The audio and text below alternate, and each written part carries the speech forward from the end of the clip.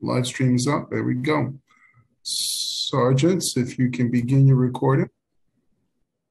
The PC recording is up and going. Recording to the cloud also.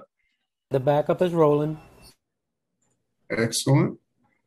Good morning and welcome to today's remote New York City Council joint hearing of the Committees on Immigration and the Committee on Consumer Affairs and Business Licensing. At this time, would all panelists please turn on their video? To minimize disruption, please silence your electronic devices, as I'm doing. And if you wish to submit testimony, you may do so via email at the following address: testimony@council.nyc.gov. Once again, that is testimony@council.nyc.gov. Thank you for your cooperation. We are ready to begin. Thank you to everyone. My name is Carlos Menchaca, and I'm the chair of the New York City Council's Committee on Immigration. We are joined today by the committee, our co-host committee chair on Consumer Affairs and Business Licensing, chaired by my colleague, Councilmember and Chair Diana Ayala from the Bronx and Manhattan. I want to acknowledge some of the members that are here today, and Councilmember Feliz, Councilmember Lander, Councilmember Chin, and Councilmember Kalos, and Councilmember Brannon. And as they come on, we will acknowledge them. Today, the committees will be conducting an oversight on the city's efforts to fight fraud that targets our immigrant communities, whether this be immigration services fraud or consumer fraud. But I want to start with some questions that are going to hopefully ground us in this discussion that we've been having as a city council in the city for some time. What exactly is fraud? What is the role of our city government, the city council, and the city agencies to combat this? How are we measuring success in fighting against fraud? Who is being left out of this work?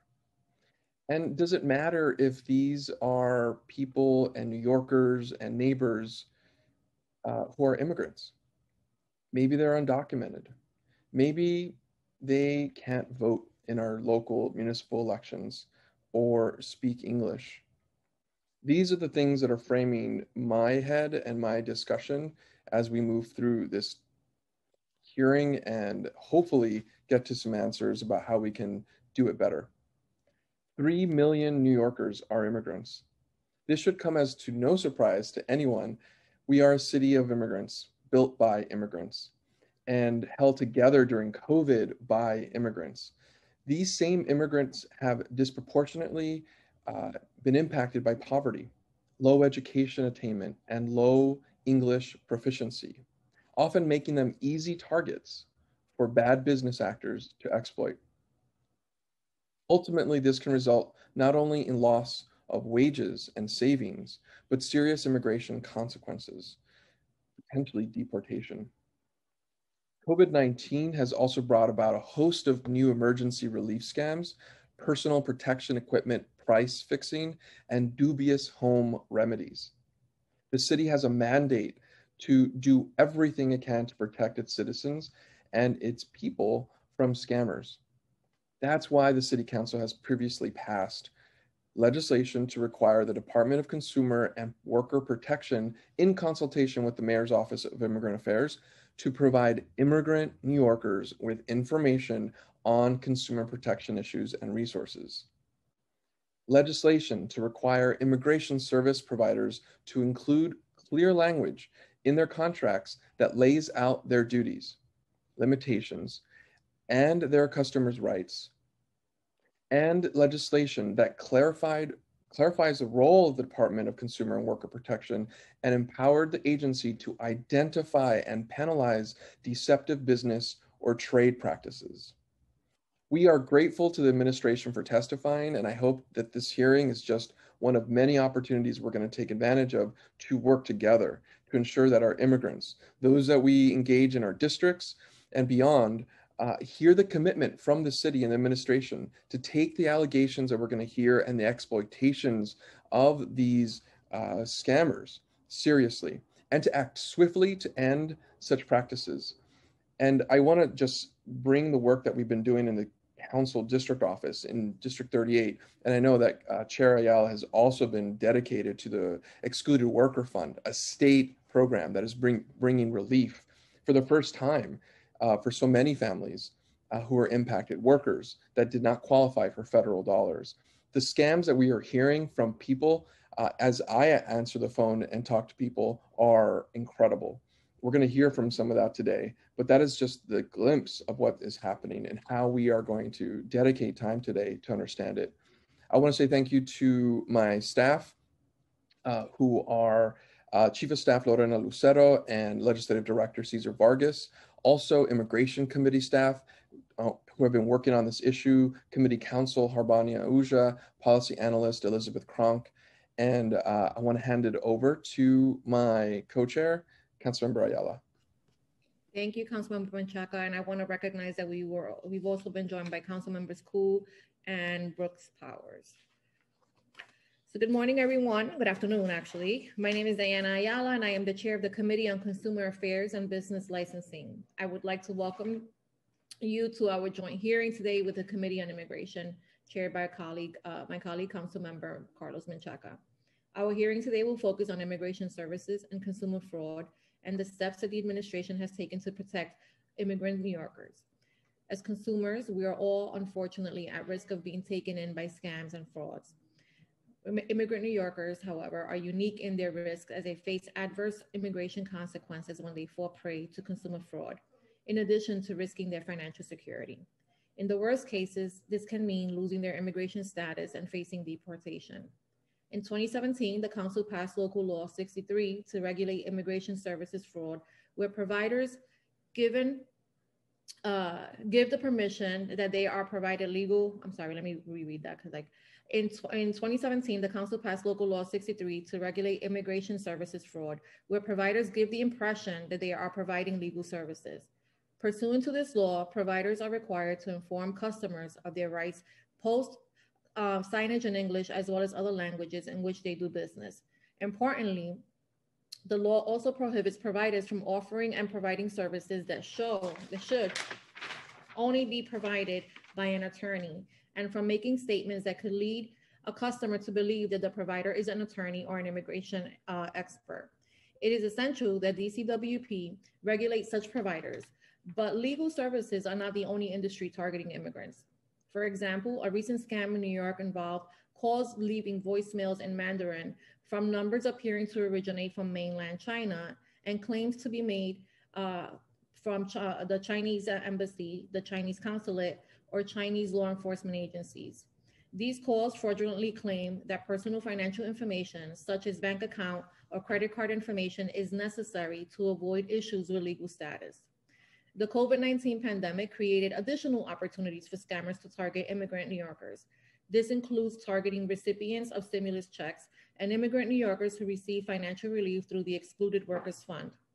In May 2020, DCWP issued a statement decrying the rise in COVID-19 related scams and produced a list of scams targeting New Yorkers to raise awareness for consumers. Clearly, the comprehensive action by the administration is necessary to combat the increase in scams targeting immigrant New Yorkers. And I look forward to hearing from Moya and DCWP today about how they have worked together over the last 18 months to educate and protect immigrant New Yorkers from consumer and immigration services fraud. Before we begin, I would like to thank my staff, committee counsel, Stephanie Jones, policy analyst, Leah Skripiak, and Noah Mixler, as well as my deputy chief of staff, Michelle Cruz, for their work in preparing this hearing. I will now turn it over to committee counsel, Stephanie Jones, to go over some procedural items. Thank you, Chairman Chaka and Chair Ayala. First, I'd like to acknowledge that Councilmember Yeager has also joined us. I am Stephanie Jones, counsel to the Committee on Consumer Affairs and Business Licensing, and I will be moderating this hearing today. Before we begin, I'd like to remind everyone that you will be on mute until you are called on to testify, at which point you will be unmuted by the host. During the hearing, I will be calling on panelists to testify. Please listen for your name to be called, as I will periodically be announcing who the next panelist will be. At this hearing, we will first be inviting testimony from the Department of Consumer and Worker Protection, followed by testimony from members of the public. During the hearing, if council members would like to ask a question of the administration or a specific panelist, please use the Zoom raise hand function and I will call on you in order. We will be limiting council member questions to 5 minutes, which includes the time it takes to answer your questions. For all panelists when called to testify, please state your name and the organization you represent, if any. We will now call representatives of the administration to testify. We will be hearing testimony from Carlos Ortiz, Director of Legislative Affairs of the Department of Consumer and Worker Protection. We will also be joined for questions by Michael Tiger, Deputy General Counsel at DCWP, and Raquel Batista, Commissioner of the Mayor's Office of Immigrant Affairs, and Martin Kim, Policy Advisor, also at MOYA. At this time, I will administer the affirmation. Administration panelists, please raise your right hands and I will call on each of you individually to respond. Do you affirm to tell the truth, the whole truth, and nothing but the truth before these committees and to respond honestly to council member questions? Commissioner Batista? I do. Thank you. Director Ortiz? I do. Thank you. Deputy General Counsel Tiger? I do. Thank you. And Mr. Kim? I do. Thank you. At this time, I'd like to invite Director Ortiz to present his testimony. Good afternoon, Chairs Ayala and Menchaca. I am Carlos Ortiz, Director of Legislative Affairs at the Department of Consumer and Worker Protection, or DCWP. I'm joined today by Michael Tiger, DCWP's Deputy General Counsel, along with Commissioner Raquel Batista and Martin Kim, Policy Advisor from the Mayor's Office of Immigrant Affairs. It is a pleasure to testify today on behalf of Commissioner Hatch before the committees you each respectively lead. DCWP's mission is to protect and enhance the daily economic lives of New Yorkers to create thriving communities. This, of course, includes our immigrant communities, who serve a fundamental role in the city's economy. They are our small businesses, they are our essential workers, and they are our consumers, who supported our city throughout the pandemic and who will help drive our city's economic recovery. Still, immigrants in our city and across the country have faced distinct challenges over the past few years. The inflammatory policies and rhetoric from the previous president exacerbated longstanding obstacles faced by immigrants, including the confusing and uncertain framework that governs one's status in the United States. However, this has not deterred DCWP now or during the darkest days of the past presidential administration from continuing to enforce consumer and worker protections on behalf of all New Yorkers, regardless of immigration status. Moreover, we have remained committed to bridging historical gaps between city government and our immigrant communities, such as language access, to ensure that information and rights afforded to immigrant New Yorkers are within reach and can help empower these communities. In New York City, DCWP enforces laws and rules regarding immigration service providers, or ISPs. ISPs are those individuals or businesses that charge fees for any kind of immigration-related service. ISPs are not lawyers and are typically not accredited or recognized by the United States Department of Justice. Thus, there are limits to the type of assistance that ISPs can provide. ISPs cannot give any legal advice on any immigration matter or represent an individual in court or before the federal government or any other immigration authority. What ISPs can do is provide assistance with translations, type up application forms, and compile or photocopy documents. When engaging with an ISP, there are several protections in place for a consumer. These protections include rights to a written contract that itemizes the services being provided, a receipt that includes the ISP's legal name and address, and the ability to cancel a contract and obtain a refund within 3 days of entering the contract. Traditionally, DCWP has conducted enforcement of ISPs through various methods, including mediation, routine patrol inspections, or in response to complaints that lead to actions before the Office of Administrative Trials and Hearings or in New York State Court.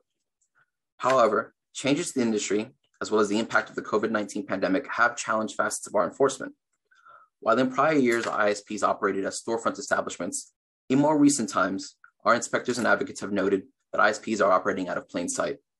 They no longer publicize their locations through traditional mediums, and they operate in the back rooms of offices or even private residences, blunting our patrol efforts. Operating informally, individuals or businesses acting as ISPs leverage community trust, kinship, or shared nationalities to connect with consumers, but at the same time continue to violate ISP laws. For example, there is the longstanding issue of individuals or businesses advertising themselves as notarios to scam immigrant consumers.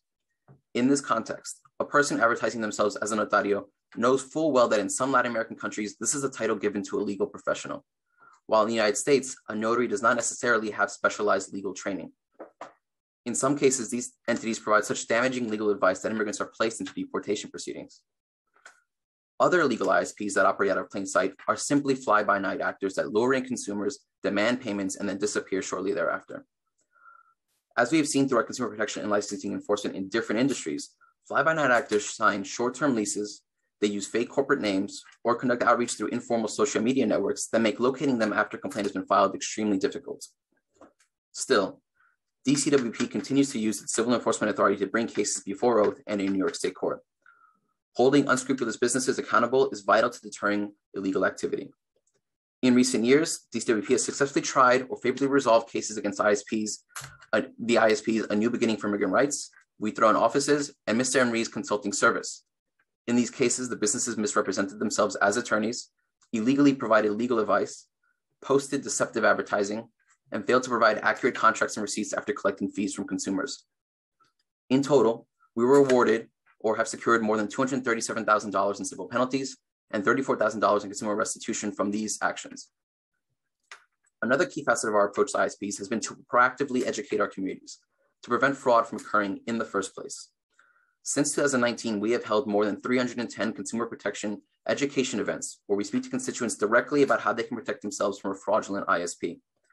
This includes joint collaborations with government agencies, such as the New York State Office of New Americans, the Protecting Immigrant New Yorkers Task Force, and the Queensborough President's Immigration Task Force. Our Consumer Bill of Rights on ISPs is available in 13 languages, and we have additional literature with tips available for consumers, such as only going to providers with fixed and physical locations, and not to believe providers that claim special relationships with government entities. Through these educational efforts, our goal is to empower our city's immigrant communities with tools to avoid the exploitative business practices of certain ISPs. And during the question and answer portion of the hearing, Commissioner Bautista can speak more to their agency's outreach and recent ethnic media campaign to warn immigrants of the dangers surrounding immigration fraud. Lastly, we would be remiss to not take note of Introduction 1622, legislation recently passed by the Council and advocated for by this agency that extends greater protections to our immigrant communities. Introduction 1622, the modernization of the city's consumer protection law, includes language access requirements for businesses to negotiate certain transactions with consumers. Additionally, fines for deceptive activity will be adjusted for inflation for the first time since 1969, allowing the CPL to continue to serve as an effective deterrent for illegal business practices, such as those committed by fraudulent ISPs. Protecting our immigrant communities from fraud and supporting their economic success is vital for the city, now more than ever, as we look to a fair recovery for all from the effects of the pandemic. We as a city need to be responsive to our immigrant community's concerns through enforcement, education, and common sense and effective legislation. As always, we value the Council as our partner in ensuring that consumer and worker rights remain a priority for the city. Thank you again for the opportunity to testify, and I look forward to discussing any questions you may have. Thank you, Director Ortiz. I'd like to also acknowledge Councilmember Moya has joined us. I will now turn it over to questions from Chairman Chaka. Panelists, please stay unmuted if possible during this question and answer period. Thank you. Chairman Chaka. Thank you. Thank you for that and for the testimony. I want to start with some questions to Commissioner Bautista. And welcome, by the way. Thank you for being here today. And we are really interested to hear a little bit from Moya about your understanding of the prevalence and the type of scams that come to Moya through all the different lines that you have out in the community and relationships. What has Moya witnessed impacting the immigrant community right now? So first, thank you, Councilman Chaka. Of course, I'd like to first start saying that we strongly believe that the best way to combat immigration fraud is to provide free, trusted legal services through our Action NYC program and other programs that we have. and to make sure immigrants are aware of the trusted services that are available to them, and to combat misinformation with clear, current, and timely updates on the changes to the law and policy. In terms of our outreach, Moya conducts outreach around the issue of immigration fraud. We include information about fraud in many of our Know Your Rights presentations provided by our outreach and organizing and community service teams. We also include this information in our curriculum for our Know Your Rights programs and in our public messaging. We have a We Speak NYC episode that covers legal services, both legitimate and illegitimate help, what that looks like. And we also make sure to include information on access to free legal services through our Action NYC in almost all of our public messaging. Moya has also recently invested $35,000 in public messaging around fraud in conjunction with Catholic Charities. And we make sure to always work with our Action NYC partners. In terms of when we get reports on issues of fraud, we get a handful of fraud complaints through our hotlines. We have added this as a part of our screening questions for Action NYC this year, and we found that about 4% of clients reported a fraud from the first half of this year. This is, a low number, and we think that this is because, the administration at the federal level has changed, and the fraud may be reported to other institutions that's not Moya. Commissioner, just on that one point, you're saying that from all the calls that are coming in so far this year, is this calendar year or this fiscal year? So if I can chime in here, Chair, thank you for that question. The 4% of clients who have reported that in our screening, that's for the first half of this calendar year. Got it. And 4% are reporting fraud partly because you have added it to a script when people call the line, and you're now screening for it. That's right. It's a new part of our screening. Got it. Okay, and it was just added this year. So I think the other thing that's important to say is how are you now kind of connected to the other agencies and really kind of gathering all the information? Are you a clearinghouse for all the different types of scams? And I'm assuming that some of the scams now that are coming in are connected to the excluded worker fund. So how are you gathering all the information? Sure. And how many of them came in with excluded worker fund issues?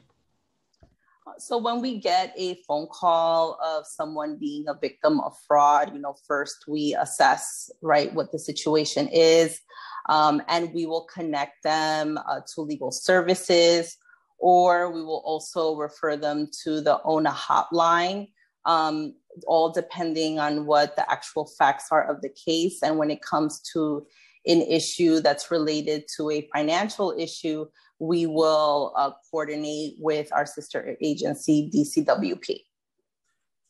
Councilmember, let me add, DCWP, we receive complaints through a number of different mediums. They could be traditional 301, online, or through our in-person staff at these outreach events that I was describing, where we encourage staff to connect with the constituents directly and offer their information to further on help negotiate or manage a complaint.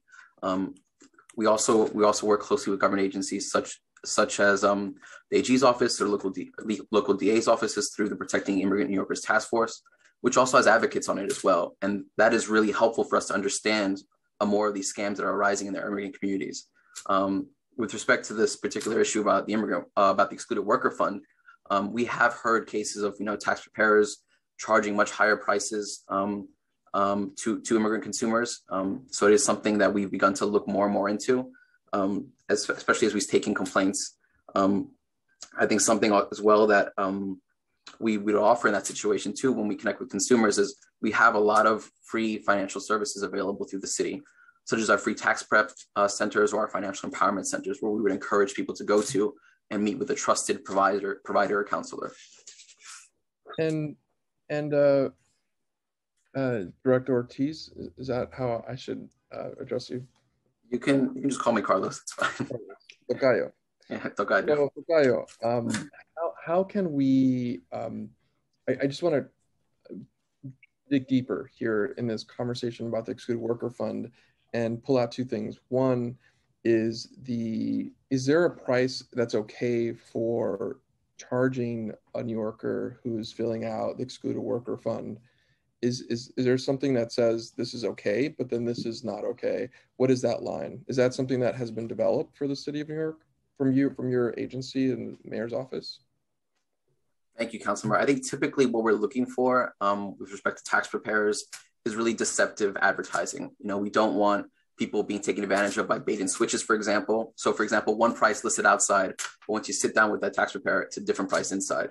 So our CPL does give us a lot of authority to protect against that type of activity. And it's it's one of the ways we work to help any consumer, but particularly immigrants in this particular context. So is there a acceptable rate of fee for excluded worker fund? I'm not aware of a particular rate, sir, but I could definitely look into this and find out more for you about a particular number that they can charge. Okay. And this is, so the second part to that is the city has tax preparers that you have on hand that could have been supportive of the excluded worker fund at no charge and funnel people to there. Mm-hmm. Is that something that you all did? Did you do any support for excluded worker fund application, since you have positive relationships with immigrants? Yeah, yes, Councilmember, thank you. I mean, we are extremely proud of our financial empowerment services. It is a key facet of the work that we do here. We conduct, every year we have an extensive outreach campaign that goes out, and it's also multilingual as well. Because we do believe this is a service that New Yorkers really need to take advantage of. In this context, including excluded workers who for a long time went without support from our federal government. So we are always happy to talk about our services and make sure that immigrant New Yorkers utilize them as well.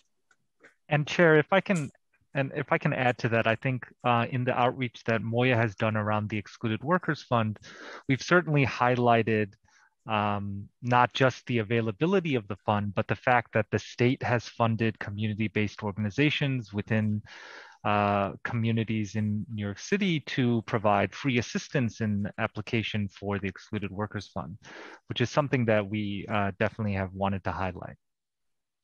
Okay, and I don't know if you've been following that, but a lot of that money came in late. Did you note that too? Yeah, so that is part of the conversation that we have been having with some of the community partners, because as you know, we have close relationship with those partners, and also something we have raised in discussions that we've had with the New York State Department of Labor. Okay, so I just want to, in this Q&A, and I'm gonna pause. I have a lot more questions for Moya, but I want the chair and other members to ask first so they can get their questions out. We can come back and do a deeper dive. But I just wanted to illustrate something that I'm seeing in this conversation. One, just identifying and defining fraud around the excluded worker fund, which is the thing of the moment right now, and not having like a sense of this is okay to charge and this is not okay to charge on hand. One, two, understanding that if you were following the excluded worker fund and the support from the state, and it was a little bit jumbled, and I wasn't very happy with that. And I know that organizations were waiting for money. It really pushed on us as a district office, for example, to get out there and do a lot of this support. Our district office became an excluded worker fund support team. We filled out over 200 applications with a 95% approval rate. That's because we have positive relationships with government. I haven't heard yet that the city decided to want to take that on and utilize that relationship so that people didn't go somewhere else to pay or to be frauded. And these are the questions that I was asking at the beginning of this hearing. What's fraud? What's our responsibility? If it's a state thing, do we not do anything? But there are people, they are New Yorkers. So I'm really trying to tease this out. What's our responsibility, and do we just come in after the fact? But I'm going to be following up on that train of thought when we come back to questions, or after the other members. I'm going to hand it over to. Oh, and if there's any response right now, I would appreciate any response to what I'm just laying out in this discussion from Moya or from Carlos. I think that, we would like to hear the other questions, but definitely, the issues have been noted, and we're happy to continue the conversation to talk about the needs and the gaps. Great. And I think what I would just add, council member, it's that, we do take the issues that are affecting our immigrant communities very seriously. Throughout the entire pandemic, through all that facets of our work, whether it is workers' rights, consumer protection, or financial services, we've made sure to center our immigrant communities in particular. There are particular issues that they face, whether it's fear of retaliation, their issues with their status that make cases very sensitive for our communities. So definitely, we encourage people to bring complaints towards us. We work with them, and if with our resources, we try and come to successful outcomes on their behalf for sure. Okay. And again, my point is that we could have prevented a lot of fraud if we engage in a very robust engagement process with trusted partners, and knowing that the state was going to fumble that on the executive side, because we saw that coming. So, Chair Ayala. Thank you, Chairman Chaka. So I think this question would be for DCWP, but do we know what the number of consumer fraud cases reported to the agency is for this year? Sorry, I was muted. In terms of complaints, we have received about, I think, 27 complaints from constituents this year. That's online with what we usually receive annually regarding immigration service providers. And I think, definitely during the initial part of the pandemic, there was a dip in complaints, which I think, makes sense. It coincides with the fact that many non-essential businesses have been closed, but then we're returning to the norm with how much intake we're receiving. Just Chair Ayala, just to clarify your question and my colleague's response, were you asking immigration fraud related complaints, ISP related complaints, or all consumer protection complaints? Well, I actually wanted to know what was the total number of complaints coming into the agency, and how many of those complaints, what percentage of those complaints were specifically immigrant focused. I think Carlos was giving the numbers for the immigration. I mean, I don't have right on hand the total number of complaints we've gotten this calendar year so far. It's many, many, many more than that. But we can get back to you and give you that number in short order. Okay. And all right, that's great. Thank you. I mean, it seems like a small, number. We're already, nearing the end of September. So I always get kind of concerned, right, that maybe people are making complaints to, to other agencies, or just, don't really understand who to make the complaint to. Is Moya receiving any complaints that then, you're maybe communicating that information to DCWP?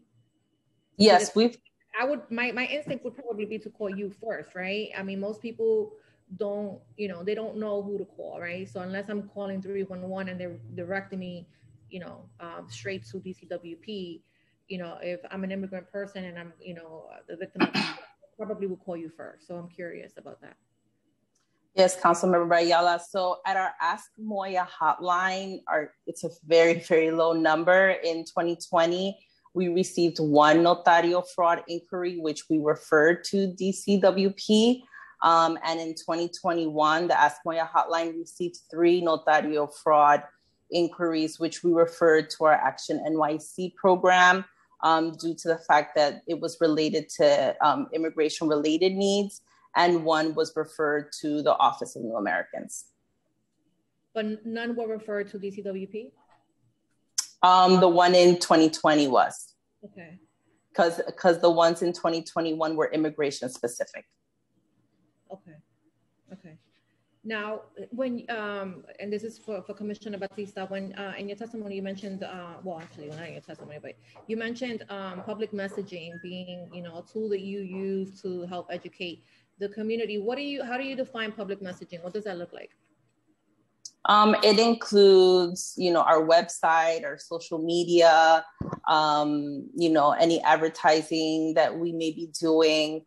And then again, you know, our outreach team and our constituent services team also gives out the information when they go out to do presentations in the public as well. Is any of the agencies utilizing text messaging as a tool of engaging with communities where we have especially large pockets of immigrant communities?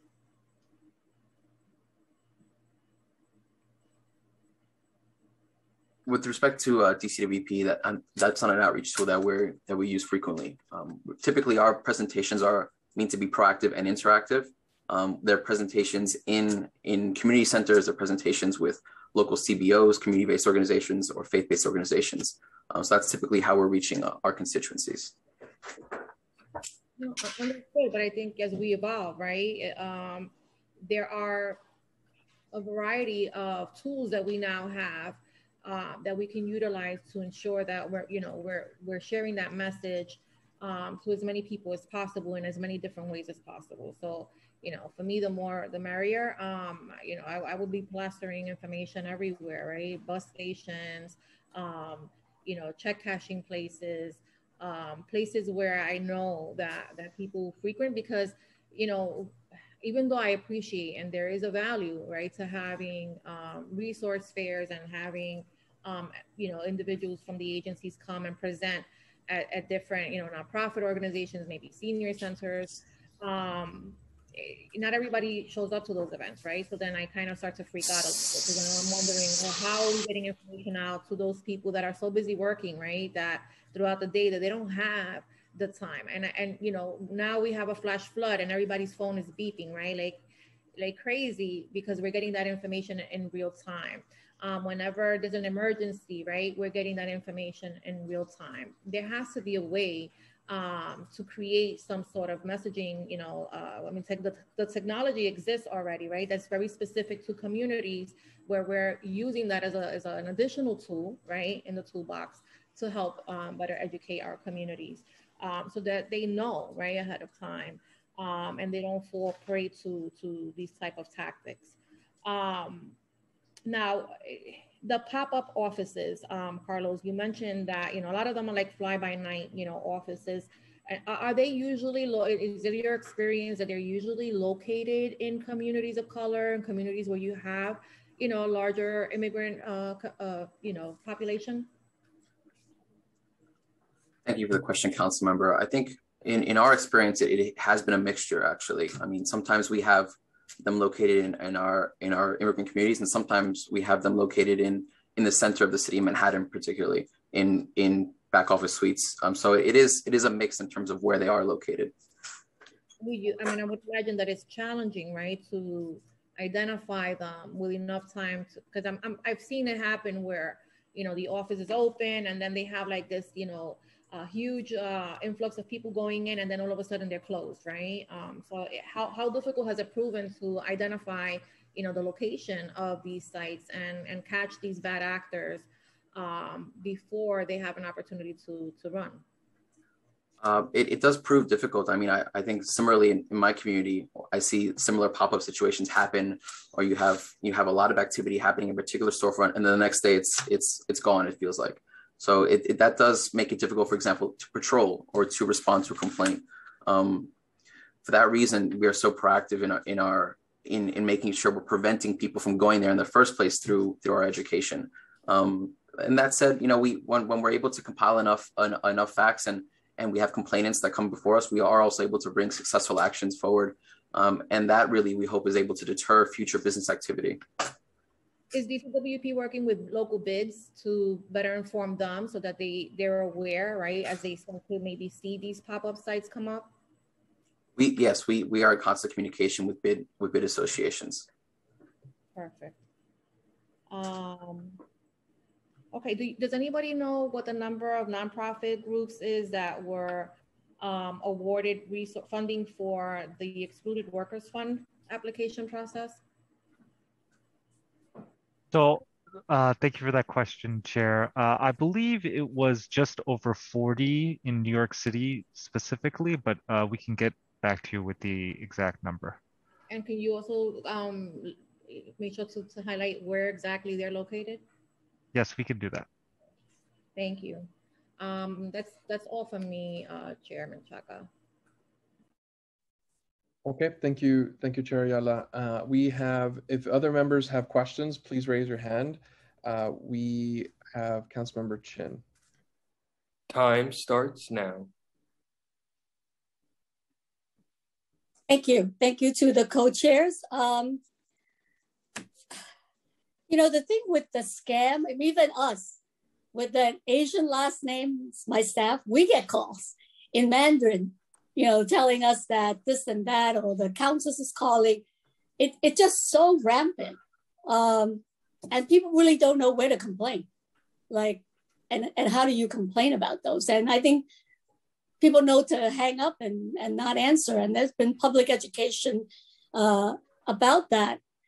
One of my questions is that, you know, we do a lot of these outreach events, but the utilization of the traditional ethnic media, I think is really critical. There's so many radio station, television station, newspaper, community newspaper. I want to see like how Moya and DCWP really utilize those to get the word out, but not just, you know, some pay advertisement would be helpful to support these media. Other thing is that to really write stories about how some cases were reported and got resolved and people got compensated.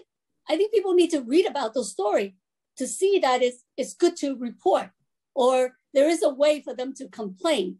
The other thing, the third thing that is the proactive approach. It's really like, I know Director Ortiz talked about, you know, DCWP used to like scan, you know, look at advertisement and things like that to see where these people are. And I think that is still needed to be done. I mean, there's still advertising, but that's how the community find out about it. And my last point is the service providers that the chairperson also talked about, they charge money for filing taxes, for filling out housing application, for getting you on a waiting list. And they charge hundreds of dollars just to help somebody fill out, whether it's an SSI or disability. And are these service provider agency, are they licensed? I mean, are able to regulate the amount of money they charge? I mean, this is rampant. I mean, but it's by word of mouth. And we hear about it. And oftentimes people are willing to pay because they can't get the service through the government agency. Or like the CBOs are like overutilized or they're not close, you know, it's far from their home. And they utilize these services and they pay out so much money to fill an application that could have been done for free. So I think those are the things that we really have to continue to look at, because it's not easy for immigrant community to file a complaint. That's why the complaints are so low. I mean, even you call the hotline, you got to get through the English first to press the button for Chinese or Spanish. And so people sort of like don't bother. But you hear it through the community. You know, you hear people talking about, you know, their neighbor or their relative have to pay so much money. And so I think if we can take a more proactive approach to really like seek out these, you know, service providers and making sure that they don't overcharge to do their service, and make sure people know that there are success if you file a complaint. You could get it resolved. And they need to hear about those stories.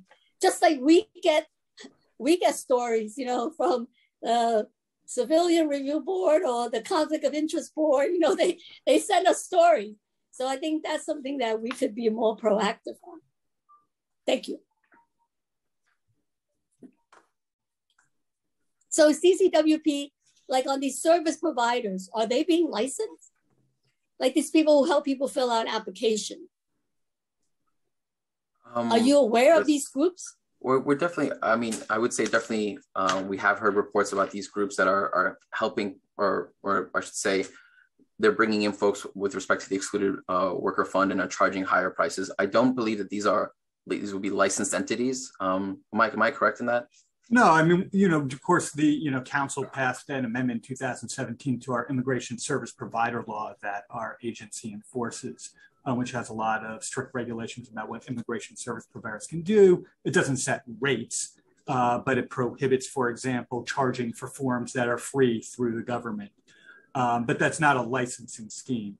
But there is a series of regulations in Title 20, which is DCWP's part of the administrative code, that sets forth regulations for immigration service providers.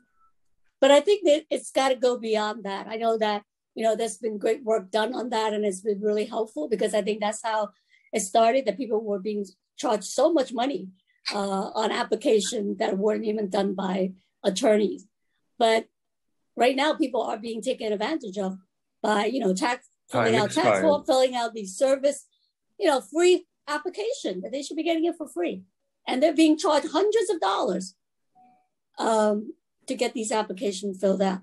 So DCWP should really look at your rules and see if you can expand, the regulation to cover, some of these agencies. I'm not against people being creative and providing jobs and, working for themselves, but they should not be taking advantage of people who, are immigrants.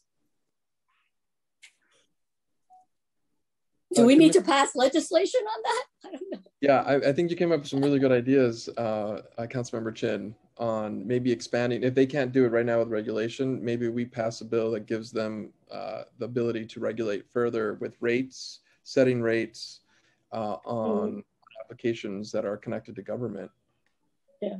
And I mean, I don't know if we can answer that on our side. Can the bills that are currently in motion and can they cover rates and further regulation of anyone that's helping somebody fill out a government application? Can also Commissioner from Moya, yes. Moya Commissioner, Hi. answer the question about really utilizing ethnic media? Yes, absolutely. So we at Moya, we send resources to community and ethnic media on a regular basis over email.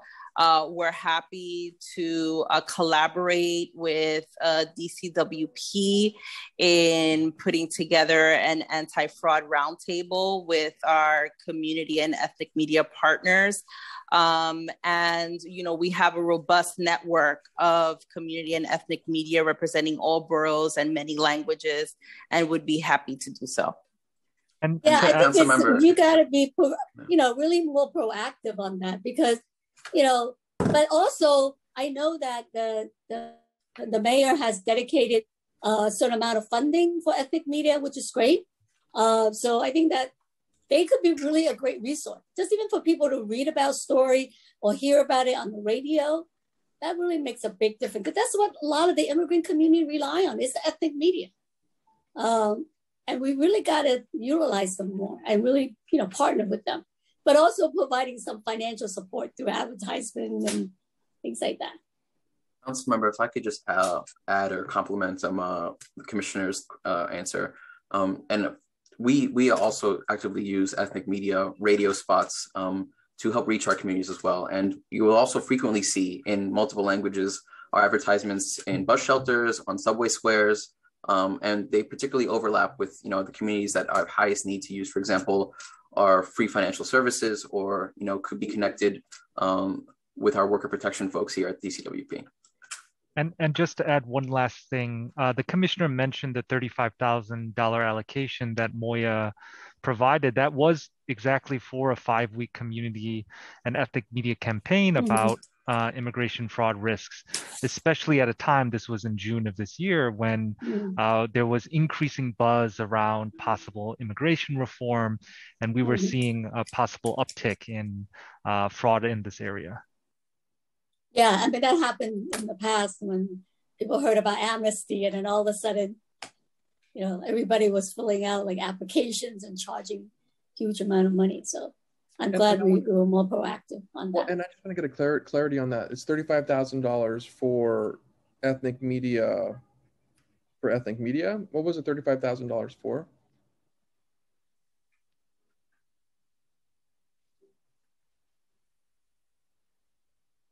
I just saw 1 second.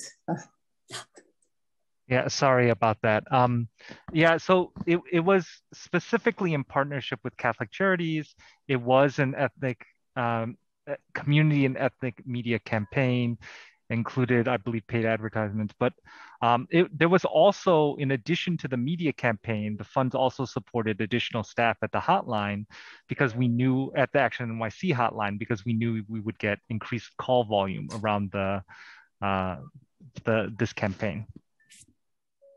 Got it. And so curious, what does $35,000 get us in this kind of effort? Yeah, thank you for the question, Chair. You know, I don't have the exact breakdown in terms of what the budget was in front of me, but we can kind of circle back with our folks and get back to you on that. Okay. Yeah. Again, this is to Councilmember Chin's question about how much are we investing in this larger communication through channels that we know get to our immigrant communities, and this has been a longer question. And I know the mayor has really tried to get there in terms of putting funding toward it, but $35,000 doesn't seem like a lot, especially when we have a lot of different communities with different languages and newspapers and et cetera. We've had conversations in the past about a big chunk of it goes to Spanish speaking, but we have immigrants in the API community with multiple dialects that often feel neglected from this kind of resource. So doesn't sound like you have that information, but I think I'm going to make an assumption here that it didn't go far enough to make impact, but that's an assumption I'm making right now based on that number, $35,000. If you don't have a response to that, I want to go back to and connect some of the topics that Councilmember Chin brought up in terms of how we're responding to these and the stories that we can be collecting.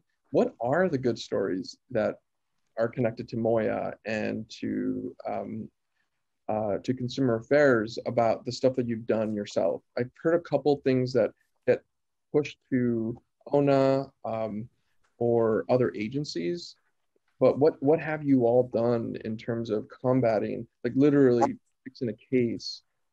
And I think there was a restitution number. If I can get those numbers, I think there's like a $34,000 restitution where you were able to get money back into the hands of immigrants. Can you walk through what have you done? Thank you, Council Member. As I mentioned, we did have a number of recent successful actions at Oath, and we have ongoing actions as well that we're investigating following complaints. But let me defer over here to my colleague, Michael Tiger, to describe some of the details of each of those cases. Yeah, I mean, thank you, Carlos. Thank you, Chairman Chaka. I mean, we can give you as much detail as you would like on individual cases, but give me some of the best ones that you have. Yeah, I mean, the case, one case where we were able to obtain restitution in a case we resolved, that we first brought an oath and then brought a separate a complementary action in state court, is referred to in Carlos's testimony against the Duatron offices, who was an immigration service provider who was targeting the Ecuadorian community. And there were certain consumers that did file a complaint with us. We talked to them, we developed their story, and that we were able to create a compelling enough narrative that we were able to file a compelling case in Oath and then later in state court. And that resulted in a resolution. We were able to get tens of thousands of dollars back for that consumer. I mean, Also, complaints come into our Consumer Services Division, which is the division within the Department of Consumer and Worker Protection that is the clearinghouse for all types of complaints that come in through the agency from the consumer perspective. And then we will try when we can to mediate those complaints. And I know in 2021, there's at least one instance of RA being able to successfully resolve a case at the mediations page for a consumer. And then some of the other cases that we have brought, we have seen some of the things that you are very familiar with and other members of the committee are very familiar with. People, providers pretending to be lawyers when they're not, or making representations to the federal government without notifying the person that's retained them, or not giving them the documents that either the immigrant has given the consumer documents. So we're definitely familiar with the usual, the array of complaints that you're familiar with. And when we get, I'm sorry, go ahead, Chairman. But yeah, what was the resolution? Of which one? So, I mean, any one of those. So we brought a case at oath, as I said, and in state court against the Buitron offices, as referred to in Carlos's testimony, that we were able to resolve favorably. We had a case at oath against a notario that was advertising on YouTube a really nefarious product called ID for ICE. That's that where he was advertising on his YouTube channel that if you purchase this card from him, that would be a get out of jail free card. Now, this was at the time it was at the height of the prior presidential administration and their actions against vulnerable immigrant communities. And so we brought a case at oath, went to trial, had a successful trial. I can't talk much more detail about that because that's actually on appeal. So you're still in motion with... Well, yeah, because we got a successful trial, but they're allowed to then appeal through the state court system, and that's going up through the system. As I'm sure you're familiar with, sometimes the wheels of justice can take years as the appellate process grinds on. How many cases like that are in motion right now? Are you in court for dozens of New Yorkers right now in this, just like taking that case and expanding it a bit? We're always looking for, immigrant fraud is definitely part of our portfolio of things we care deeply about.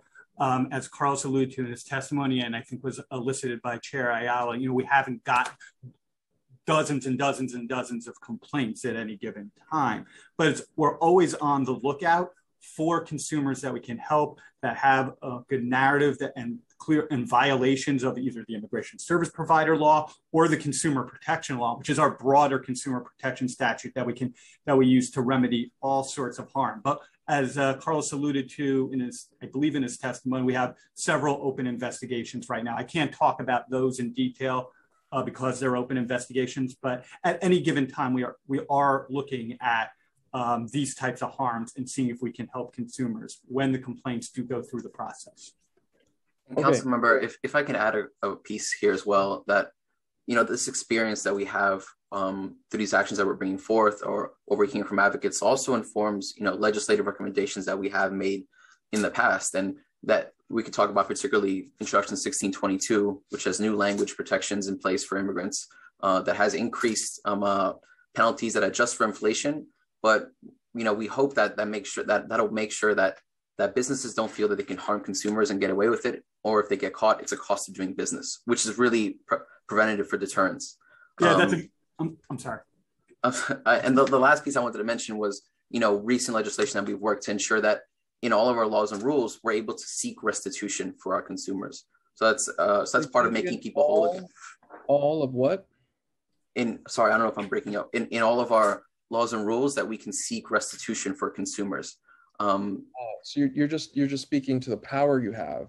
Well, what we've changed recently to address what we've been seeing through our actions that we've brought forth.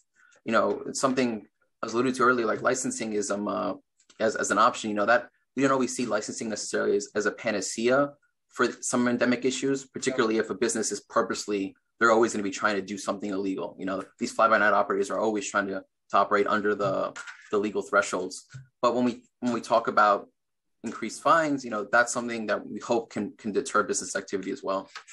Yeah, I mean, to sort of use Carlos's answer as a springboard, Chair Menchaca, we bring these cases and we're able to identify like how can we better enforce these cases, and we've been so heartened to have the council as a partner to sort of pass better laws. I mean, Carlos alluded to Intro 1622, which is Councilmember Chin's bill that the council voted on last month, and it's going to be very important. It raises penalties that had not been updated since 1969. It has provisions specific to immigrant communities, and we think it's going to be very important going forward to use that as a tool, along with the immigration service provider law that I referenced earlier in response to Councilmember Chin's question.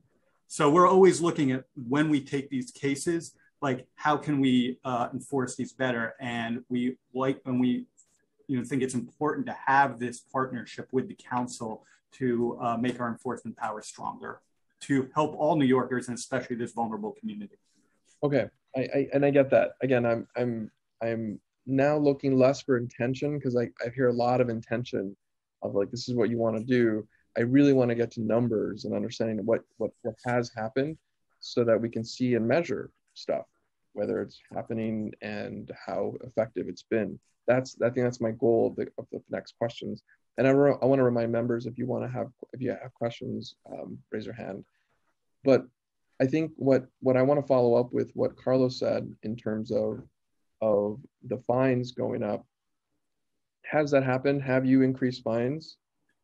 No, it's not effective yet, Chairman Chaka. It hasn't even lapsed into law, and then there'll be an effective date of 120 days after that. So it'll be early 2022 when the fines will be increased. Early 2022, okay. So the current system and rubric of fines, how many fines have you collected? And I think that number was given earlier, but I didn't catch it. What have you collected around immigrant fraud fines thus far? I'm not sure. Carlos, you provided in the testimony the totals for the 4 cases that we brought at either oath or in state court. I don't know if that includes ISP violations from our enforcement division. Yes, that's correct, Mike. The numbers I provided were for these 4 most recent and notable cases. I believe it was 234,000 civil penalties and about 34,000 in restitution that we sought to secure. 234 violations were issued. $234,000 in civil penalties. $234,000 in civil penalties. From those four biggest cases that our lawyers brought either at oath or in state court. Those are connected to 4 cases. Okay, yes. I just want to, I don't know if I'm like not understanding this correctly, but from all the work that you're doing, you're bringing 4 cases that have 234,000 in civil penalties and $34,000 in restitution. And I feel like it's so, now correct me if I'm wrong, but it just feels a little bit lopsided in terms of what we're actually doing as a city to combat this. When we look at the numbers, the number of cases, how many cases are you taking to court? How many people are getting fined? How much money are we taking from folks? Now that's going to go up, I get it. But just now, what we've done, that seems proactive. When Councilmember Chin is saying we want good stories, there doesn't seem to be many stories we can point to. And then this is not only frustrating, it just feels like it's passive. We're putting money out there for ethnic media to signal, but we're just kind of waiting. And I have some more questions about other data, but am I not seeing this correctly? Well, Chairman Chaka, I just wanted to reiterate something I think that the commissioner had mentioned at the start in terms of how we see the problem. I think when we're talking about the problem, I think our goal is always actually to provide for prophylactic measures, right? Because the sense from us is actually that we don't want to be in a position where fraud has occurred and then it's a matter of how do we help people after the fact. From our perspective, I think it is most important, right, to provide crucially needed immigration legal services and the information that the community needs in order to seek the right kind of help from the right kind of service providers.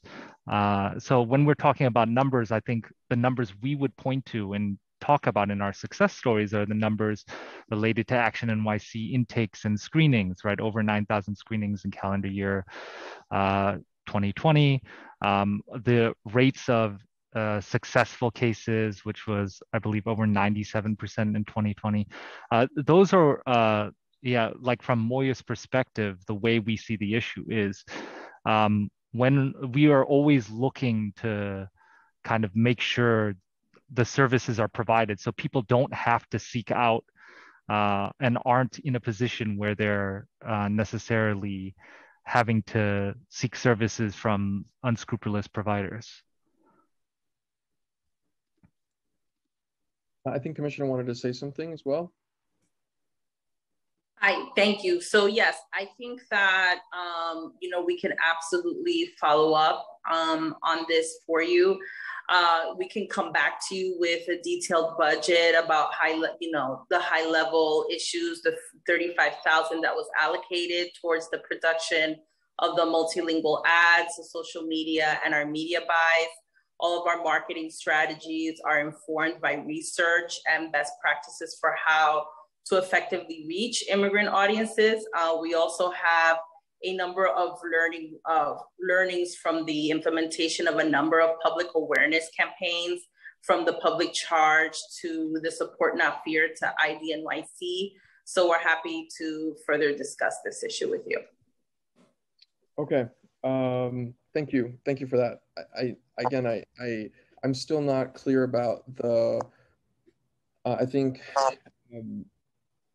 Martin talked about the prophylactic response that would prevent fraud. And what I'm hearing is Action NYC. So help me fill this out. Action NYC, getting people lawyers. And I'm assuming we're paying lawyers to help them fill out forms, or we're paying lawyers to help them after they've been frauded, ? To working with ethnic media to get the word out about fraud and don't be frauded. Is that what we're talking about with the prophylactic responses? Go ahead, Commissioner, sorry. Very much. Yes, so we've been working through our Action NYC partners. So when there is a fraud issue that comes up that's immigration legal services specific, we do work with our Action NYC attorneys to help address that. And if for some reason, it falls outside of that scope, that's when we do our referrals to ONA. And then and what would constitute an out of bounds for Moya to take the case on? Martin? Yeah. So I think what the commissioner is referring to is when, for example, you had mentioned like fraud related to consumer fraud, right? When there's like a immigration law specific issue related, immigration related fraud, that's something that our Action NYC providers could handle. But when we're talking about like someone has been, we mentioned the COVID scams, right? Those are something we would refer to the Office of New Americans hotline. And it's important to note that— That's a state program. Say that again? That's the state line. It's one of the partners. And as I was going to say, one of the reasons we do refer to, the State Office of New Americans hotline is because they are very well positioned to collect facts and then refer, if necessary, to state actors, right? Depending on what we're talking about. If it's a criminal case, it might go to the district attorneys. There might be some instances when the New York State Attorney General might be involved. Referrals also go to DCWP, depending on the specifics of the case. So a lot of that can be routed through the Office of New Americans. Okay. I haven't heard anything about putting Action NYC in front of people to fill out the XYZ form. These are the things that people are being frauded by, right? So we heard from Margaret Chin, from all of us, that this is where people are getting frauded. And all I heard right at this point is not prophylactic, it's in response. This is kind of taking care of the symptoms. Give me an example of how we're getting in front of it, not passive stuff like social media and that kind of thing, but getting in front of it so people do not fall into a notario situation that's fraudulent.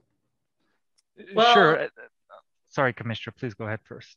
Yeah, so, through our Know Your Rights campaign, we are being proactive in terms of getting the message out into the community and educating people on what are the rights when it comes to an issue of fraud and how to identify fraud.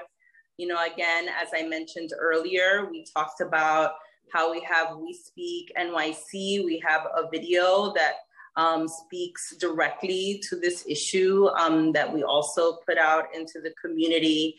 And so, we have been, proactively working to getting the information out into the community. And I'll pass it on to Martin as well, if you'd like to add anything. Right, because I think, thank you for that question, Chair. I'm hearing what sounds like a desire to use Action NYC providers for a host of a variety of other things, including like application assistance for state programs. I mean, I think one thing to note, obviously, is as the commissioner mentioned, any government, the fraud stuff, right? So we know what the fraud is, and we can kind of short circuit the notario and help this is what we're doing in our district offices, but we only have so much capacity, right? So this is a city agency, you're thinking about citywide stuff, you're seeing trends, you may be collecting data about what this is, and this is what I'm trying to get to the point. And maybe the point is just made that you're not doing it, and that's okay, and we can move on, but that's just how I'm feeling right now about where the Q&A is going, and really there's no, so this is not me asking you to, I mean, maybe it is me asking you to do that, but it's not something you do right now. And that there is no, know your rights. I would maybe think about that as like community education and empowerment, and that's good. But if you don't change the other component, which is who's filling out these forms and how are they charging people, and if people are calling the hotlines and asking for that support and they're not getting it, then we're missing that part of the fraud cycle. Right. And I think, thank you, Chair. I think that is definitely something, Moya has thought deeply about in terms of how to make sure that we're having trusted providers provide these kinds of services. And as you know, with like a host of our programs, including the funds that we have been running during the pandemic to serve undocumented immigrant New Yorkers, this was work that we did through funding and working with our CBO partners. And part of the reason we do that is because we know that there are some populations and communities that are more comfortable working with these trusted providers, right? That's the model also that we use in the Action NYC setting to provide these services. So it's not always the case, I think, that it is the most effective, right, to have Moya doing direct intake or direct provisions in this case. That Moya has the Action NYC design for application support. Excuse me, can you repeat that again, Council Member? Yeah, are any of the contracts that you have right now connected to Action NYC and the design of those contracts through Action NYC, through the trusted partners, have reimbursement for application support? So allowing for folks to be able to fill out housing applications and excluded worker fund and whatever they bring to that lawyer. So yes, actually. So, when we were working with our partners on the OSF fund, right, one of the responsibilities and one of what was kind of built into that contracting model was a recognition that in some cases we wanted them to do warm referrals and help out with application assistance for different programs that someone coming in the door might be eligible for. So this is a model that we have used, yes, in the past and continue to use in some contexts. Okay, let's move on. I think I've kind of circled enough here on this point. I want to get to data. So does DCWP track complaints about scams and fraud. And I'm looking for like specifics here. Do you have any data that you can share today about what those scams are? Who are they targeting? Thinking about language specific communities. So what kind of languages are being targeted? Do you have that data? Thank you, Councilmember. With respect to complaints that we receive and input, these are tracked by a particular category that's assigned to them. So in preparation for the hearing about immigration fraud, we looked into the ISP related complaints we received. And I believe that number should be about 115 ISP complaints received in the past few years. But I'd have to dive into the data itself to parse out the specific languages that consumers were reporting in. Is that something like, what information do you get? So what are you going to dive into? What information do you have? So in terms of like, I mean, this is over the course of 115 complaints. What we usually ask for is, we want details of what allegedly occurred. We need business names and business addresses and contact information. Sometimes during the course of mediation, we will request additional documents, and then our consumer services representatives will work directly with the complainant to bring a successful mediation, or in other cases, we have to bring an action or a patrol inspection to verify what's happening out there. So we have narratives in our system about what each complaint is about. But as far as objective coding that'll allow you to just pull out, like, these are the ones that change. It's not set that way, because we get tens of thousands of complaints a year across our entire portfolio. Remember, we license over 50 business categories. We enforce the consumer protection law, which applies to every business in the city. So the objective code that we can use, that we can easily extract data, is the Immigration Service Provider Code. But as Carla said, we can provide more detailed data by going into the actual individual records, but that would take an effort to go into the individual data. Got it. Sounds like we could change that so that we can understand what is coming in instead of narratives. It just seems very clunky, and it's going to be hard to measure. And because we have people, we're not taking their immigration status. And so we can take other information like what language they prefer, and that helps us understand. So that's just a note here and a flag for us to fix, because it doesn't sound like you're going to be able to have the kind of bandwidth to kind of go through all the different complaints quickly to take data and understand how we can measure success around this. And that keeps us passive, I think. And I don't know if Councilmember Chin has a follow-up on this area, so I'll pause my questions and hand it over to Councilmember Chin. Yeah. So, yeah, thank you. Just on that, if the agency, Moya and DCWP, if you could track the language, wouldn't that help you in terms of like where to focus? I mean, if there are some immigrant community that are not complaining, wouldn't that kind of help you sort of like be more proactive in those community? I mean, I think there's some really important statistics to sort of help you target community, with what information you have to offer. Yes, Councilmember, I think for that, when we're thinking about targeting communities, we definitely want to make sure that we have our information accessible to them. And for that reason, we translate our Bill of Rights for consumers that utilize these businesses into 13 languages. When we go on our outreach events, we have a number of different stakeholders which we partner with to work in different communities that they represent. So I think it's a great point of how we work collaboratively. Also with Moya. Moya does connect us with a lot of folks as well to make sure that whether it's a remote outreach event that has a large spread, or whether it's an in-person event, that we're connecting in the right way. Yeah, but I'm just saying that it's just like collecting the language from complainants. And also I think, I think that's important to help you when like certain groups are not complaining. And also you can work with Moya. I remember one of the previous hearings that we had.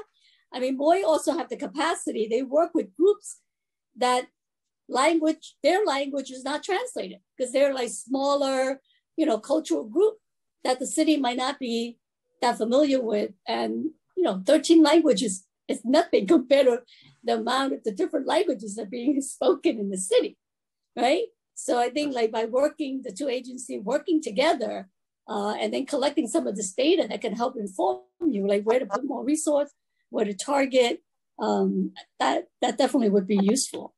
Thank you, Chair. Thank you, Councilmember. I mean, these are all great points, and certainly our collaboration with Moya is fundamental to reaching out to these immigrant communities. Well, let's maybe talk a little. Thank you, Councilmember Chin. Let's talk about Moya and how they target language through your intake, not necessarily DCWP, but Moya. Do you take in data that is related to language and other things that can help understand your intake? Yes, thank you for that question, Chair. We do, both in our Moya hotline and in the variety of services that we provide. We track language. Okay, and do you have any report about what languages are coming in at higher rates? We do have that information, especially for the hotline. I don't have that information with us currently. I will note that when it comes to fraud complaints specifically, as the commissioner mentioned earlier, we're talking about a very small number of complaints. So when it comes to those complaints specifically, it's unclear whether that's like a trend or just a few isolated instances where we get the call. Okay, so we'd like to see that data. And really what I want to lift up right now is something we just keep hearing over, and I mentioned this earlier today, that the AAPI community often feels disconnected from the resources, from targeting, from attention. How is Moya solving that? This is not the first time you've heard this around scams and fraud. So, sorry, Commissioner, you're about to no, go ahead. Sure. I was just going to say specifically, I know there was mention of the Chinese phone scam, and I know that in that instance in particular, we had actually heard a lot of reports from the community. As Councilmember Chin mentioned, we as staff members were also getting those calls. And that was an instance in which we really worked with our community partners to do engagement. We did citywide engagements in February of 2019 around this issue and around Lunar New Year specifically about the scam. We spoke with and shared information at a convening of citywide Chinese-speaking organizations and partners. And there was also coordination with the Consulate General of the People's Republic of China in New York, all around the scam. So I think that's just one example of where when we do hear kind of concerns uplifted from this community, that we take steps to address and target kind of our response. Okay, so I think what I want to kind of get a sense of now, kind of switching to these partners that we have that are state and federal, what is Moya planning and with strategy, and maybe this is with DCWP, to collaborate with state and federal officials around scam and consumer fraud that are directly targeting immigrants? Any plans? What's your work around very specific state and federal partnerships? Not just, hey, let's do a referral, but I'm talking about strategy to combat this. So as you know, we are part of a partnership with several of our New York State, New York City partners. That includes the New York State Attorney General's Office, the NYPD, the district attorneys, and of course, DCWP and us at Moya are a part of this collaborative. And so, you know, we continue doing this work. We actually organized an anti-fraud public meeting back in 2019 So we do have this task force that we've been working together for quite a while to address this issue. And, I'll hand it over to my colleague, Carlos Ortiz. Thank you, Commissioner. Yes, I think along those lines, we work with the same partners, whether that's these task forces that I've been referencing. We also work with, fellow enforcement agencies. We make referrals to the Queen's DA's office, or we make referrals to AG's offices in other particular industries. I think in terms of proactive measures, I mean, we were happy to hear that folks are talking about, the information we've been putting out there regarding these scams, particularly during the pandemic. And like, this is the type of work we're constantly doing and always readjusting our talking points, readjusting our education to be responsive to what's happening in a particular moment. And so, for example, in this upcoming couple of months, we're talking a lot about free tax prep. We're talking a lot about financial empowerment, and ways people can use these free resources to start helping to build their financial stability. Well, I think my next question is really about then how do we solve these things through legislative ways. And I think we've already come up with a couple with a collective council member hive mind to give you more ability to focus and have power to regulate.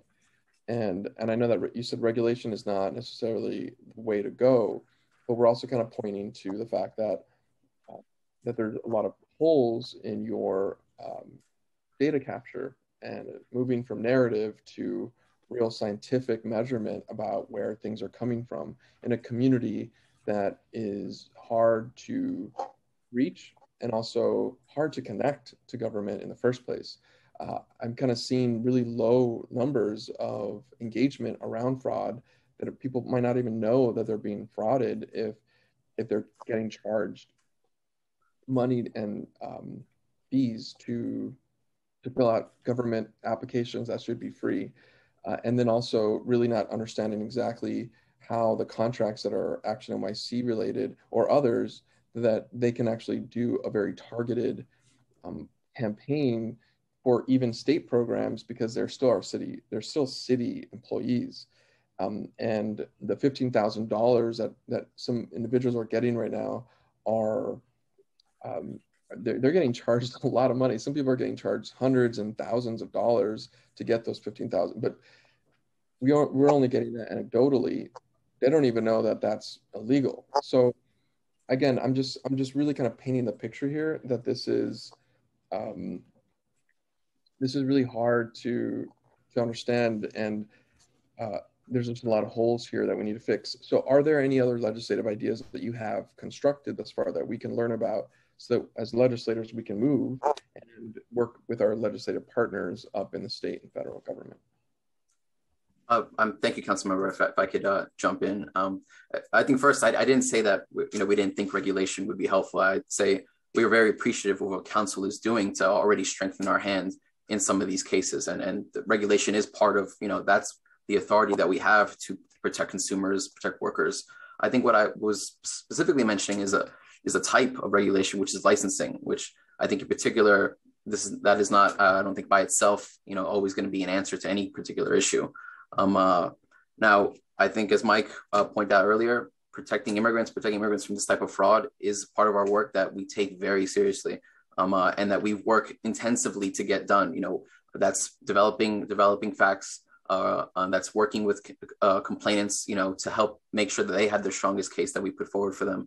And in terms of future legislation, that's something we're always happy to work with both committees, with you, Chair, and with you, Chairman Chaka and Chair Ayala, to put really common sense and effective measures forward.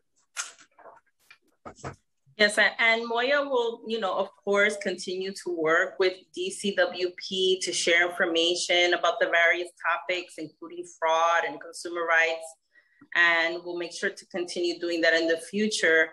And we also feel that the best way to combat fraud is to provide immigration legal services. So, we're open to further discussion. Okay.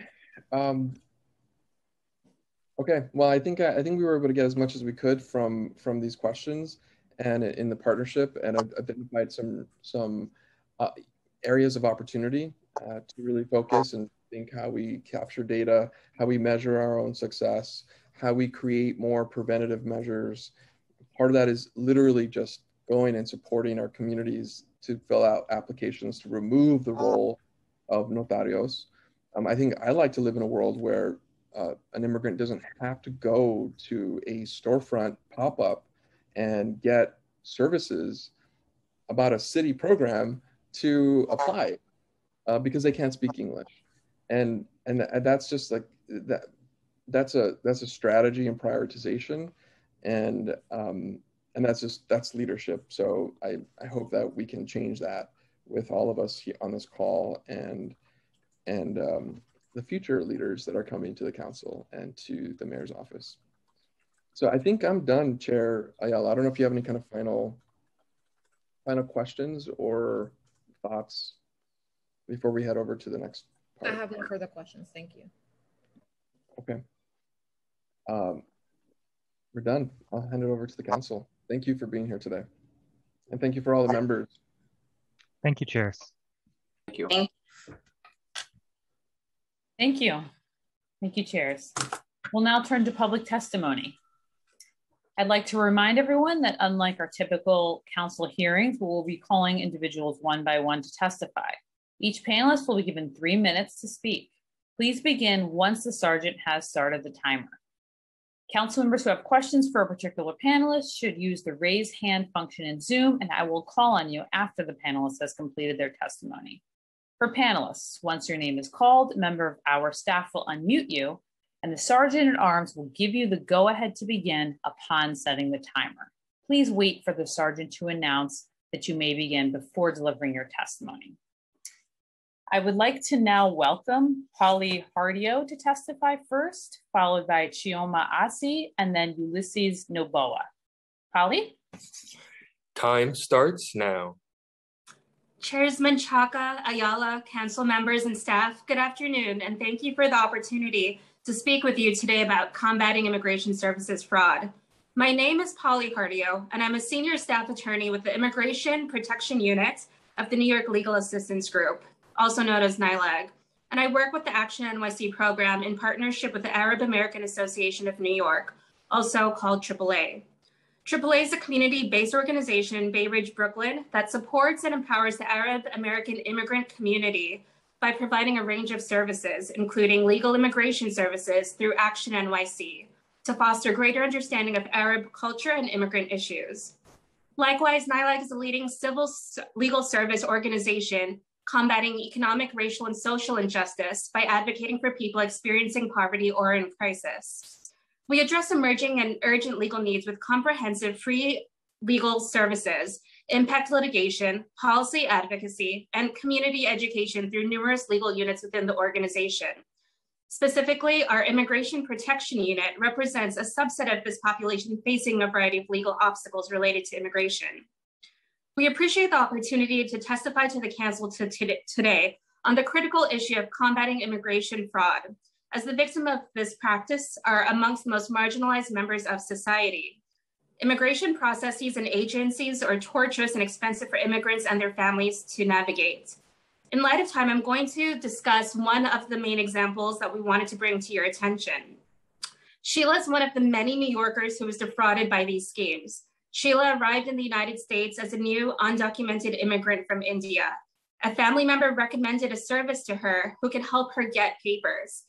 At a later Action NYC consultation with Sheila, NYLAG learned that this service filed an application on her behalf for asylum. Sheila paid this notario thousands of dollars without fully understanding what she was applying for or being privy to the process. Sheila only noticed that something was awry when the notario confiscated and locked her passport and other documents and made her pay him the full amount of her fee. By the time that she realized she was being taken advantage of, it was too late and Sheila could not recover the money that she had been conned.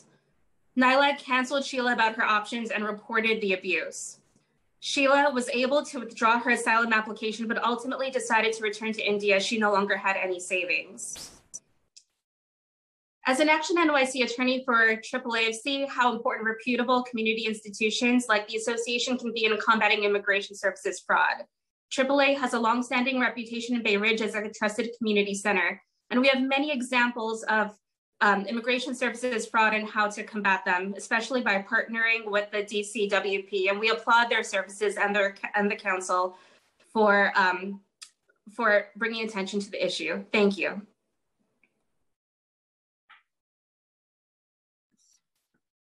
Thank you for your testimony. Chair, did you wish to say anything?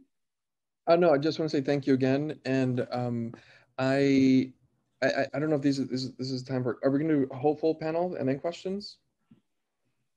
We normally do them after each panelist, but we can. Oh, okay, got it. So is that let me okay? just ask this question. Yeah. The case that you just brought up, and I know you've been listening to the conversation that we've been having with the city agencies.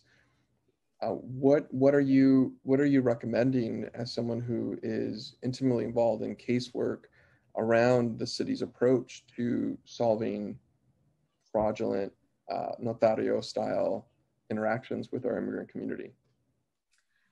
So I see resilience as a goal that we should strive towards, because too often policies are reactionary. It happens after people have been defrauded, and there's not enough to bring awareness before the fact. So I feel like awareness in the community is really large. And honestly, working with the Action NYC project has been eye-opening in a lot of ways, because the Arab American Association, for example, we have a variety of Arabic speakers in many dialects of Arabic. We have a variety of languages, other than Arabic, and being able to have access to those services, that's been a huge game changer for the community in Bay Ridge.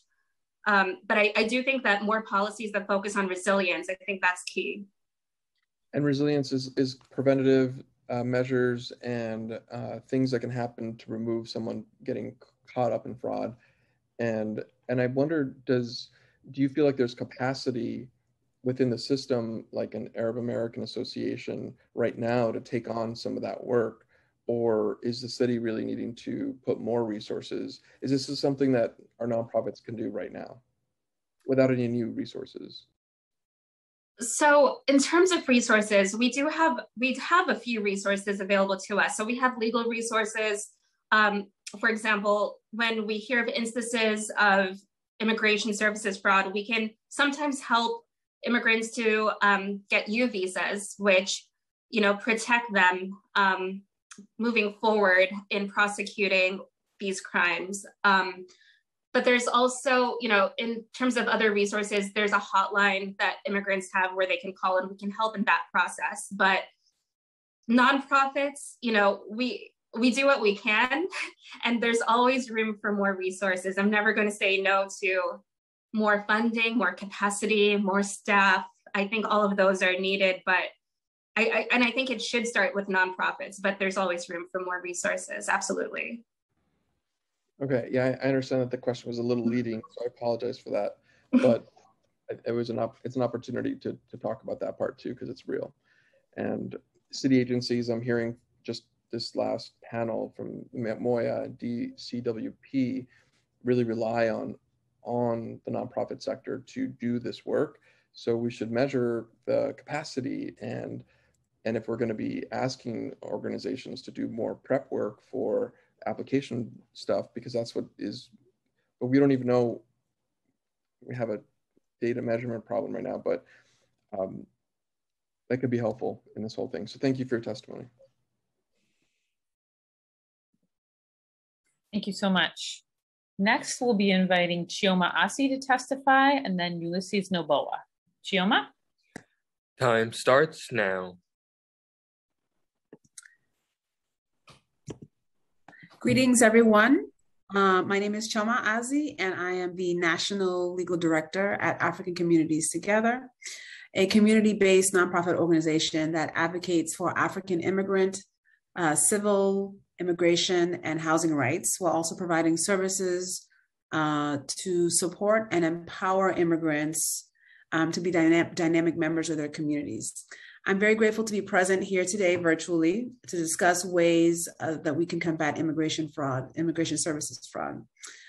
On behalf of our entire staff, I extend our sincere appreciation for this opportunity to discuss this very, very important issue. I've been a practicing immigration attorney for more than a decade. And over the years, I've seen dozens of individuals, probably more than that, who have been duped and exploited by licensed attorneys, as well as those masquerading as knowledgeable professionals. Immigrants, as we all know, are highly vulnerable to immigration fraud due to the simple fact that they have less knowledge about or access to, or the resources to access reliable information, let alone competent legal assistance. Whether it's a language barrier, a lack of a solid community or family support, or just trusting the wrong person, too often immigrants are falling victim to unscrupulous people who defraud them out of thousands of dollars. Immigrants are also highly vulnerable, as we know, due to the sensitive nature of immigration status and the natural desperation that comes with trying to make a better life in a country that is not one's native home. They're also vulnerable to the naturally high costs associated and with obtaining and maintaining documented status in the United States. And this allows con artists to charge exorbitant fees with minimum questions from immigrants. While national and local conversations on immigration fraud tend to focus on immigrant communities from predominantly Spanish-speaking countries and so-called notario fraud, African immigrant communities also face their own culturally specific immigration fraud concerns that I'd like to highlight today. One clear example is the fraud that occurs by way of religious institutions. Most African communities, religious institutions play a very central role in the community. They're a gathering point and they're a source of social, cultural, and emotional fellowship. And while generally they play a very positive role in our community, they're also a very easy source for fraudsters to choose victims. These fraudsters shield themselves under the goodwill of these institutions when their true intent is to exploit immigrants. These folks sometimes present themselves as highly knowledgeable or even sometimes falsely claim to be attorneys, as I have seen in a few cases. Another common source of immigration fraud in the African immigrant community comes from community members themselves who present themselves as fired. Looks like I lost time. Thank you. Thank you so much for your testimony. I have a question. Yes, please. Thank you for bringing up the African community, immigrant community. You know, we have so many blind spots, I think, and I think you really can hit it in your testimony. Is there something you haven't said in your testimony, or I think you're submitting your full testimony, but give us a sense about what what I'm going to call the blind spot, because this is an assumption I'm making, with the African community, what that looks like, what that feels like in relationship to fraud, and any recommendations that you'd like the council and the agencies who are still here, what we should hear from you directly. We've touched on some of them today, but I think one of the big blind spots is language access. When we're talking about the information that's disseminated to the community, most of that information is not disseminated in languages that are spoken by African immigrants. They're just not even considered. So I think that's one big blind spot.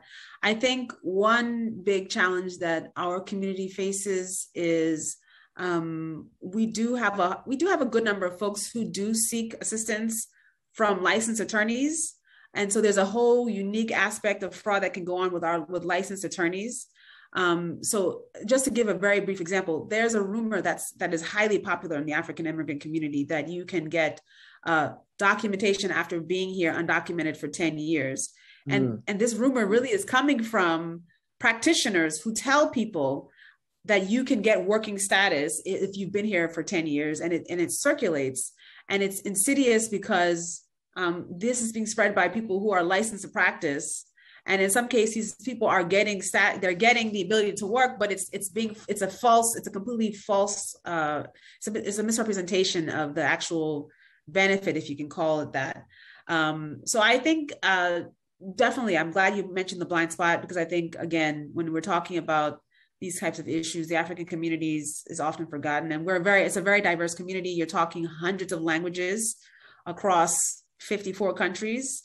So I think it's important to just, really keep in mind that there's a very wide spectrum of folks that are also being defrauded. And a quick follow-up to that, before we hand it over to Councilmember Chin, define what you mean by language access, and just define it for me and for the committees.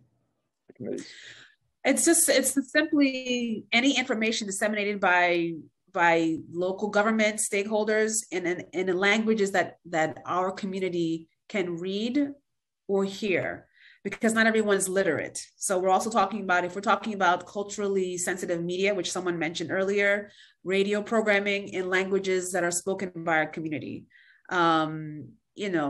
print, also traditional sources of media. Not everyone is social media, savvy. So some folks are getting maybe from WhatsApp, but basically information that they can consume, whether it's reading or hearing, in a language that they are familiar and comfortable with. I'll pause here, and if we can hand it over to Councilmember Chin. Time starts now. Thank you, Chair. Yeah, I was also going to ask about the language access question. I know that there's so many different languages, that you say, so many different countries. Are you connected with the Mayor's Office of Immigrant Affairs, or do you know the group that you work with are connected so that they know about, the different languages and organization that they should be contacting with? Chioma? Oh, someone should unmute. Oh. Yes, we are. Yes, we are connected. And interestingly enough, a colleague of mine recently testified and had an opportunity to interact with the deputy mayor, but it seems to be a challenge that we're not able to. We've had struggles to really make it clear that there's a wide variety of languages that we need our community to be heard on.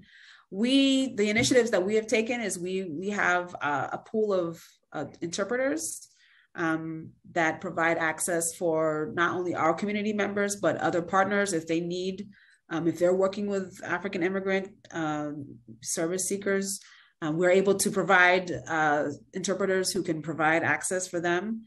But I just think there is a blind spot. I really do believe that's a blind spot, because it's something that we've been in discussion with. So we look forward, and we hope that we can have more extensive conversation on this issue. Have you applied for funding through the council or through the Mayor's Office of Immigrant Affairs? Well, we do have Action NYC contracts. So we are engaged in, we are definitely getting funding through the city. I actually have to confess, I'm new to the organization, so I can't speak to all of every single funding stream, but I know one of our largest funding streams is through Action NYC grants. And I also know we have had ongoing conversations about language access, amongst other things, when it comes to our community. Yeah, I think I really urge you to contact, your organization to contact the city council, the council representative, because there are funding sources that supports language access and other programs. And I'm not that familiar with your group, so that's why I'm asking. There are other African American group that we have worked with, but definitely it's a funding resource, and that could really help. Thank you. Chair Ayala, do you have any questions?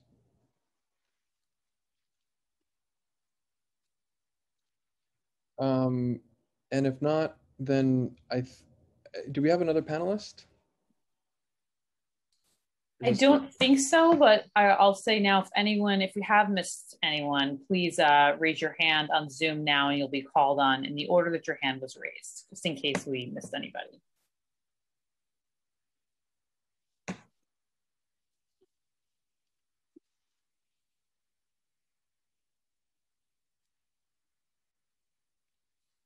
Okay, seeing no hands raised, you may proceed, Chair, with your closing remarks. Thank you. I want to thank the members of the council and my co-chair, especially Councilmember Chin, for your amazing questions. And I think we've revealed some ideas for legislation that are either council and state. And Chair Ayala for joining in this conversation to really bring both of these agencies to account. I think my final thoughts about what I've heard today is that we're really lacking in information that can tell us in real time what's coming in terms of fraud, and that's concerning for a lot of different reasons. But I believe that we can kind of solve those things by inserting new ways of capturing data. Since we are dedicated to a sanctuary city, we cannot take immigrant status at all, but we can take language, and that we know is a barrier to services. We know that there could be a barrier to immigrants who are trying to reach out about fraud. They may not pick up the phone and call a government agency because of their lack of trust with government right now. We're still rebuilding that after 4 years of terror with the previous president. And we're also seeing that there could be a capacity issue if nonprofits like the Arab American Association and other organizations that are doing legal services to take on things like the Excluded Worker Fund, which was paid for by the state, but was slow to get out into the world so that the nonprofits could speed up and get ready, causing some of us in our city council offices to take on the application support, which is a lot of work, but we were ready to do that. That's all, I think, part of what is this blind spot that the city can really focus on. And I think that we're going to be following up with the city agencies to ensure that they get us a better sense about how they're capturing, how they're understanding their accountability, their process and roles, and resourcing our community organizations, ethnic media, et cetera. So I'm thankful for this conversation, and hand it over to the committee council for Chair Ayala, or to Chair Ayala. Yeah, I didn't have, much more to add than that, but I think that, it was a good hearing, and I thank you for bringing it to our attention. I think that if anything, we were able to identify several, gaps in services, and I think that that'll be helpful in kind of outlining, right, how our proactiveness looks like, in the coming years, so that we're better prepared and ahead of the issues in a way that is really helpful to our immigrant and most vulnerable communities. So thank you, Chair. Thank you to all of to the different agencies and the panelists for coming today. And of course, Margaret, we love you. Love you, Margaret. And thank you, Carlos Bucayo, for being here too. I see you on the camera. We call this hearing adjourned.